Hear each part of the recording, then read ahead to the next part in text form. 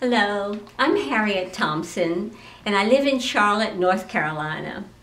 And this is September the 19th, 2010. I want to tell you about my Imperial Bosendorfer. I found this piano while I was living in Vienna. I went to the factory and I spent almost a whole day picking out a little 6-foot piano.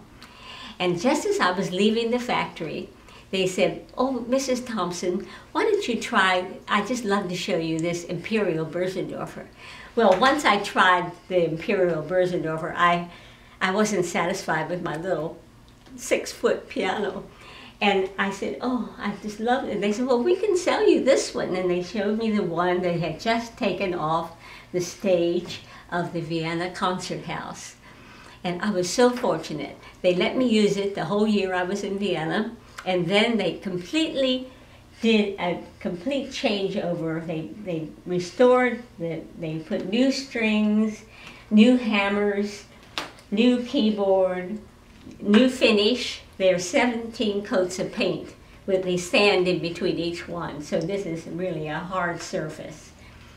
And they completely did it over, and they sent it to me in 1974.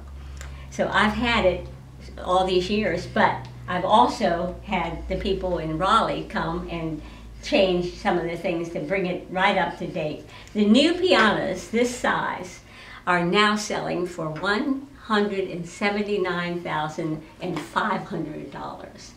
This one, I'm happy to say that they said I shouldn't take a penny less than $72,000.